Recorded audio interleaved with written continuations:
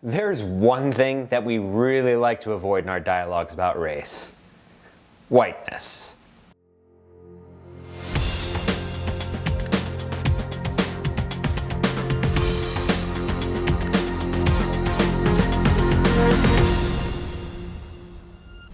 Hey, before we get into this episode, if you like this show and want more episodes on anthropology, consider visiting our Patreon page and becoming a supporter of the show.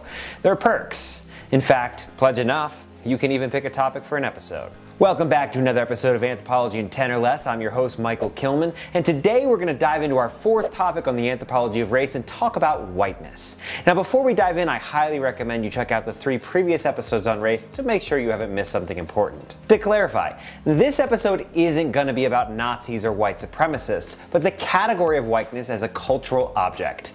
White supremacy will be an entire episode on its own later. When we talk about race and ethnicity in our society, the thing that usually comes to mind is the people who aren't white. In general, whiteness is viewed as a kind of default setting to be compared to. Things are ethnic or racial compared to whites or whiteness. Why is that? Well, in truth, it is a product of power.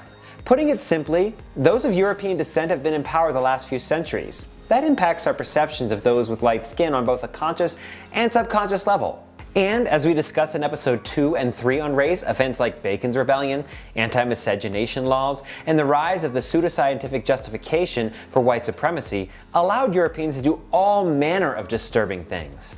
And as Dr. Jacqueline Battalora wrote in her book Birth of the White Nation, over the course of 100 years, these awful things we did to non-whites increasingly became a part of the standard legal codes in the United States. But as a result of all this stuff, over time, whiteness became neutral. And anytime any part of your identity is considered neutral or default in society, that's a sign that your group sits in a place of power. But why would any anthropologist want to look at the topic of whiteness? Well, let's see what anthropologist John Hartigan says, considering that he's dedicated a sizable portion of his career thus far to studying race, and more specifically the anthropology of whiteness. In his 2014 book, Race in the 21st Century, he opens his 4th chapter titled Understanding Whiteness by saying, quote, "Whiteness is a crucial starting point for thinking about race for 2 reasons. First, it typically drops out of the picture in such discussions because of the assumption that race refers principally to, quote, people of color. Second, the concepts of race begins with notions of whiteness, the cultural construct that Europeans use to articulate their differences from the rest of the world." So what is whiteness? According to John Hartigan, there are 2 major factors to whiteness. The first is white privilege, and the second is the fact that whites usually disavow any idea of white collective identity, meaning whites consider themselves individuals. They don't usually consider them parts of a collective group. Of course, some whites do talk about white collective identity, but that's another story. Before I go on, I want to make the point that all groups, every single one in both the United States and the wider world, are heterogeneous, meaning that no 2 people, even if they have the exact same race, class, gender, and religion, are identical. In an earlier episode, I talked about how there is a more physical variation within groups than across them. The same is true for cultural variation. Think about how much variety is just in your family. I mean, we have crazy Uncle Ned who wears tinfoil hats and has a picture of Alex Jones that he lovingly caresses each night before bed. We have Cousin Jim, who spends all of his time marching against Trump or really any other cause he can think of. And of course, we can't forget Grandma Betty, whose hoarding has gotten so out of control that she lost an entire litter of kittens under her old copies of Time magazine. All people, in all groups, are individuals. Yet the way we portray non-whites are as communities, not as individuals. We see this most clearly in the operation of mainstream news narratives. When a white person commits a crime, it's because they were mentally ill, they were a lone wolf, or some other reason. But never is the action of a single white person reflected on the entirety of whites, or whiteness. A great example of this is that when in July of 2016, a shooter by the name of Gavin Long, an African American, killed 2 police officers and injured several more. Instead of claiming this individual was a lone wolf acting on his own, numerous media outlets and conservative pundits asserted and entertained the idea that Black Lives Matter was responsible for his actions, despite the fact that BLM has time and again worked hard to maintain itself as a non-violent organization. In fact, as of July of 2017, 1 police officer from the incident is suing BLM, saying that his injuries from this event were their fault, which, by the way, is really dangerous to both the right to assemble and free speech. Check out this article about that I've linked below. But what about shooters like Dylan Roof, who walked into a church in the name of white supremacy and murdered 9 African American individuals in a prayer group? Why isn't the same standard applied?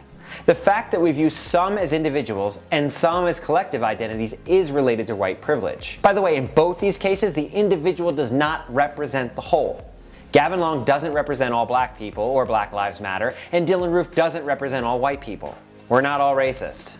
So back in episode 3, I talked briefly about white privilege and its relation to cultural appropriation. But in 1988, Dr. Peggy McIntosh wrote a thought-provoking list called White Privilege, Unpacking the Invisible Knapsack. The piece was an attempt to make visible whiteness in its everyday operation. The link to the very short read is below, but what she basically demonstrated is that if race and discrimination disadvantage some, then it necessarily must be of advantage to others.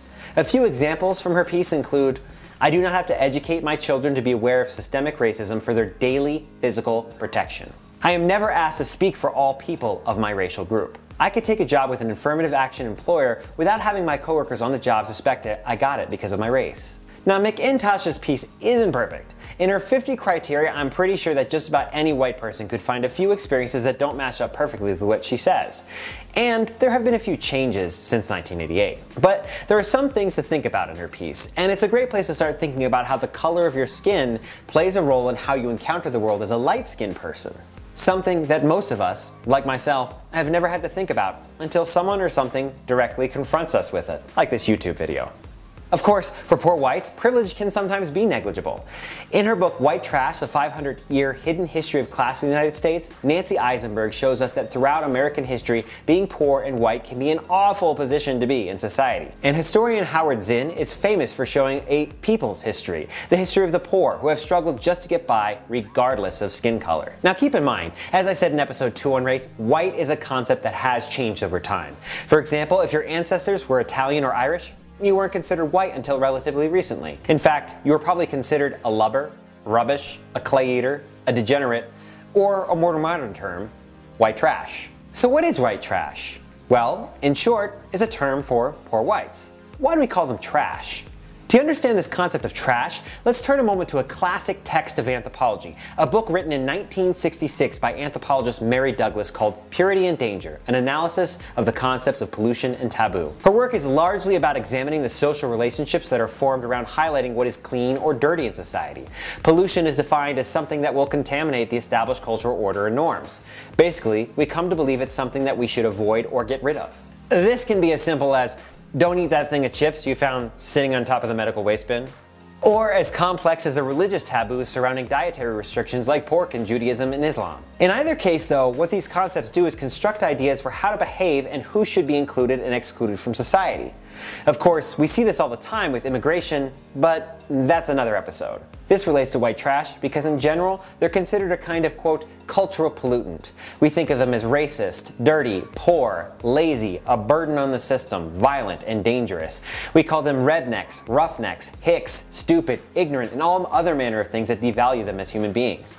And if you remember from our last episode on race, on eugenics, and social Darwinism, there are all kinds of efforts, including forced sterilization, to exclude these, quote, pollutants from society and, quote, breed them out of the population. But John Hartigan, in his 2000 book Odd Tribes, Towards a Cultural Analysis of White People, shows us that the concept of white trash serves another function for those in power. He says, quote, part of what the epithet white trash expresses is the general view held by whites that there are only a few extreme dangerous whites who are really racist or violently misogynist, as opposed to recognizing that racism is an institutional problem pervading the nation and implicating all whites in its operation. So basically, white trash is a scapegoat. It's something that we can point to and say, hey, it's those guys over there that are the problem, not the several centuries of oppression or things like the discrimination in our justice system. And to be quite honest, poor whites can also be a victim of the system of oppression. Remember, race is about dividing and conquering. Look, if you're white and watching this, you might think I'm totally full of crap. You may say there's no such thing as systemic racism, or that history is just something of the past and we shouldn't worry about it anymore. But if that's the case, why do we have white supremacists marching in our streets, or going into churches and killing people? Why are schools just as segregated as they were in the 1950s? Why can you visit pretty much any internet forum and find horrible examples of racism and sexism? I've received wonderful comments on this episode. These things are still very much alive. Understanding whiteness through a social science lens is a powerful tool for fighting back against them. In order to make change, we have to correctly diagnose the problem. That's why it's important to look at whiteness. Well, that's all for this episode of Anthropology in 10 or Less. We'll see you next time.